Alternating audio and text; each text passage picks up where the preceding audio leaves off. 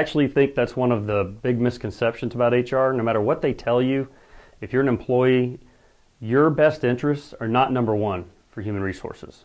And I'm telling you this as a former corporate HR business partner. My job, number one, is you do what's best for the company. And that may mean siding with the employee and taking care of a complaint in a hurry, or it may mean siding with the manager and getting these things moved out of the way quickly. Don't be fooled, all right? If you feel like you're in the wrong, HR is somebody you want to go to. You want to utilize your HR professionals, but don't expect it to be a confessional. Don't expect this to be confidential information that you're sharing.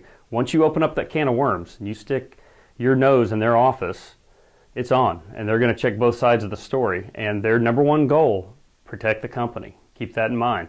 It's John Whitaker, HR Hardball.